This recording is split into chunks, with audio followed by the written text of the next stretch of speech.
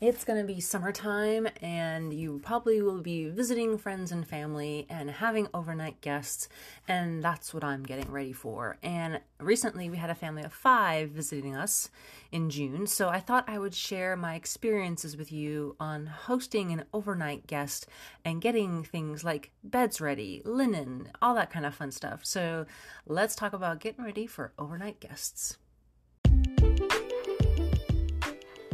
Hi, it's Kasia McDaniel, and I am a home stager decorator, and you're listening to the Creative Home Podcast, where I talk about staging and decorating and all things associated with your home. So take a listen.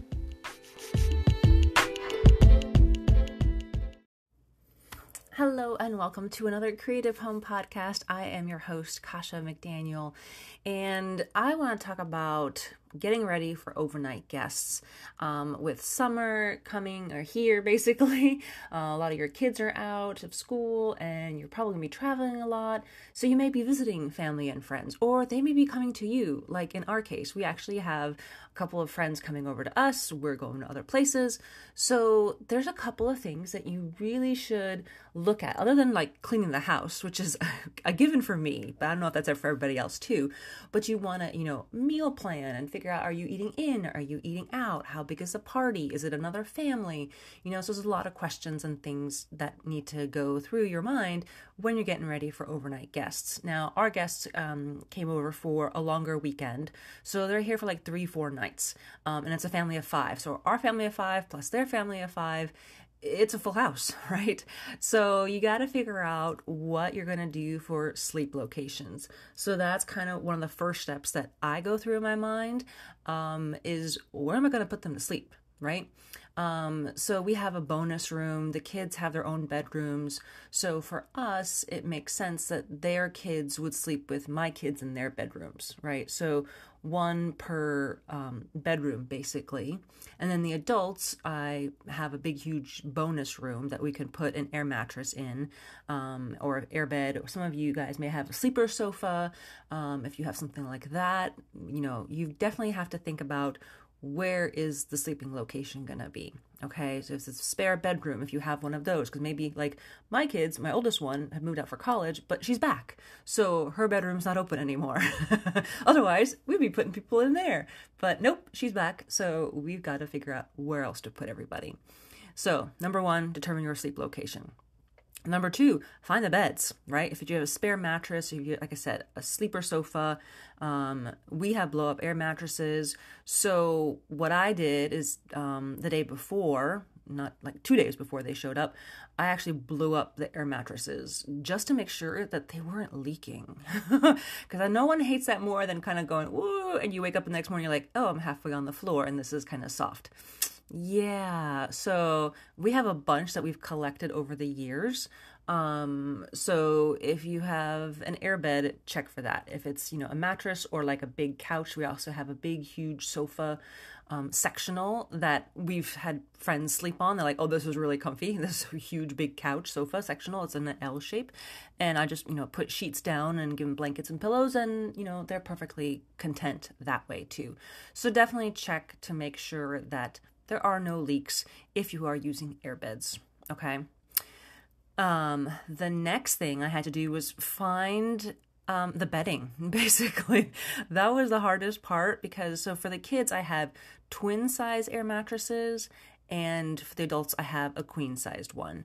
And like I said, we've had these before because when we move, and have moved overseas, we ended up getting, the house was packed up, the beds were all packed up. We slept on air mattresses until we had to leave. And then on the way back, we got those same air mattresses. We actually had a storage unit that we rented out while we were gone, and just threw those air mattresses and bedding and everything and the towels that we used in the storage unit. So when we came back, we had all that stuff before our household goods showed up. So yeah, I had to plan this stuff out, right? So same thing for here. I'm a planner, right?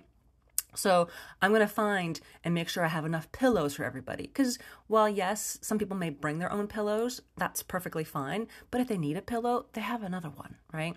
So find your pillows and pillowcases, right? And like, oh, I have mismatched ones. All right, well, a white one and a semi-colored plain one. All right, fine, whatever. Who cares? No one cares, as long as they fit, right? Then you're going to need a fitted and a flat sheets if you use those, and then a comforter or a blanket, right? Mine were tucked away in the linen closet, and they've been stashed there for a while. So I'm like, okay, so again, 2 days before when I was blowing up those air mattresses, I was also washing those sheets to get them refreshed because they were kind of, they're kind of stale. Yeah, we needed to air them out a little bit, so wash those, okay? And then make sure the bedding matches the size of the bed. So that's the hard part when you're looking in a linen closet. You have all these sheets, and if they're not organized, you're going to have a hard time figuring out, well, which one goes with this air mattress? I have a queen and I have a twin. I'm like, I think those are twin sheets. I'm not sure. So make sure that the bedding size matches the size of the bed, okay? If you have only one size bed, you're lucky, right? It's only that one, right?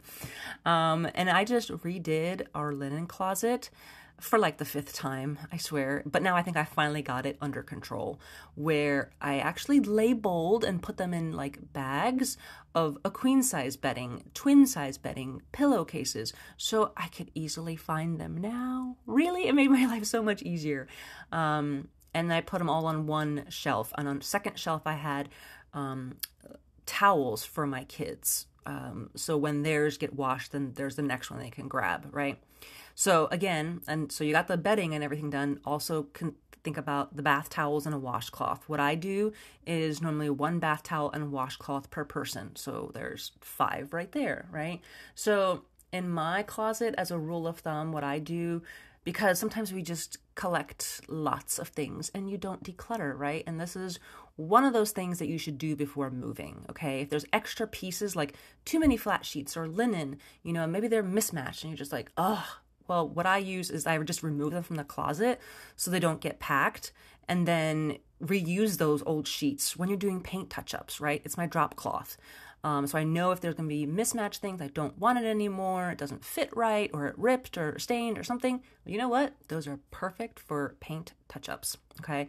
So for me, for the bath towels, it is 3 towels per person total. So there's 1 hanging up, 1 that could be dirty being washed, and then 1 clean one in the linen closet, right? So there shouldn't be too many towels. I still think I have too many, but I also have different colored ones. So I have a stack of beige ones, I have a stack of light blue ones, and I have a stack of like brown ones. So each child gets their own color. Makes it easy for me, but however you want to do it. If you want to keep them all white, keep them, because that way you can then, bleach them if you need to, just to keep them clean, however you do it. But there shouldn't be like 20 towels, okay? So if you, like I said, towels, you can also donate if there are ones that are kind of tattered and worn and things like that. When I'm moving and, getting ready to sell our house and things like that, I'll actually put those old towels and then donate them to the local like canine doggy cat adoption center, because they're always in need of towels, right? And if you are moving soon and selling your house, let me help you with my How to Start Staging Now guide.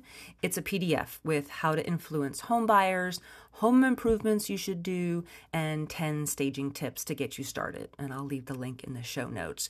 But there's a lot of things that you should do before you move, especially if you're limited on weight like us military people. We have a certain amount of that we're allowed to move, and why bring it if you don't need it? It's ripped, torn, whatever, and you're not going to, there's too much of it. Declutter before you pack it all up, because then you realize on the opposite end when you get there, like, why did I pack 20 towels? We don't need that many. Yeah. So this helped me when I redid our linen closet to help me stay organized and figure out where everything is. All right, so I have some tips and tricks I want to share with you on some of the other things that I did to get ready even before I had guests. And that is labeling the air mattresses with the size clearly written on the outside so you don't have to unroll it. right? Sometimes you can tell by how thin or little it gets, like, oh, it must be a twin size. But some of the other ones, I'm like, did I buy a queen or did I get a king? Did they make a king in your mattress? I don't know, but whatever. But even if you're full and queen, sometimes those are, tricky. So what I do is I just take a Sharpie and literally on the part where the air gets blown in, I just write queen or twin, and so then that way I know, and I'm looking at it because I make sure when I put it in the bag that part is sticking out and facing me, so I know exactly what size it is when I pull it out of a closet, right? So that's number one. That's my trick, is labeling the air mattresses with the size. And then same thing when you're moving. Even though it's labeled and has a sticker and all that fun stuff, what we learned the hard way, that I'm like, oh, this is gonna be so much easier on the other end, is when those mattresses start coming in, they look all the same. They're all shrink wrapped or put in a box. Take, again, a Sharpie and write down, Jason's bed, Jason's mattress, Jason's box spring, whoever, Nancy, so-and-so. Put their name on it so you know exactly whose bed that is, because you're trying to figure out in the inventory, what sticker, whose room. Literally take a Sharpie and write on the box or the shrink wrap whose it goes to, okay? So tip number 2. All right, tip number 3 is labeling the bedding size. So when you do redo your linen closet, label it, either put it in one of those, sometimes they come in those bags, when you buy them from the store, I'll put them back in those kind of bags. Or if you have, sometimes I reuse it, like when I have extra packing cubes, I'll put them in a packing cube. And then I'll put like a sticker, the blue tape or whatever, and label it twin, full, queen, spare, flat sheets, so that way you can see what you have available, right? So that helped me just easily figure out, okay, I have this set. And then the other thing is, you may not realize you have extras already. Like for twin size bedding for us, our kids have 2 to 3 sets in their own closet. So you may not need extra ones in your linen closet because you just steal the extra ones from your kids, right? That's what I realized afterwards. I'm like, oh, I could have made this easier on myself and just used the other, because the kids have their own set of linens that they like, and their colors that go with their room and things like that.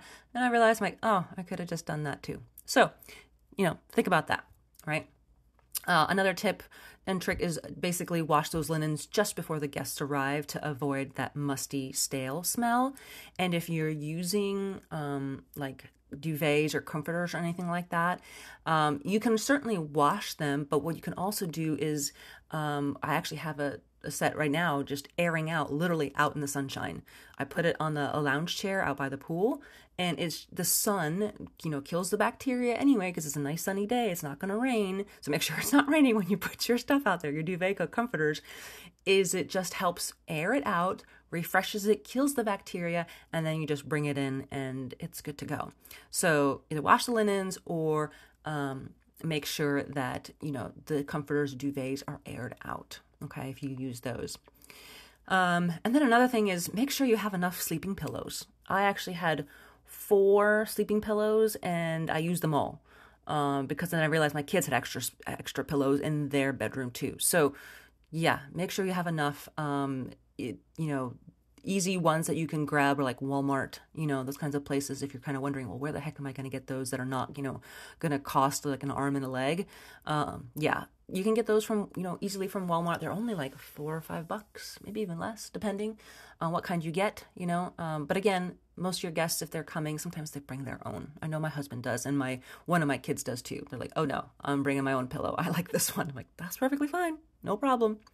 So those are some tips and tricks. Those are some ways that you can get ready for any overnight guests that you have coming. I hope this helped you out. Like I mentioned, I've put some notes or show notes links in there so you guys can download those tips and tricks and things like that. But I hope you guys have a fantastic week, and we'll talk to you later.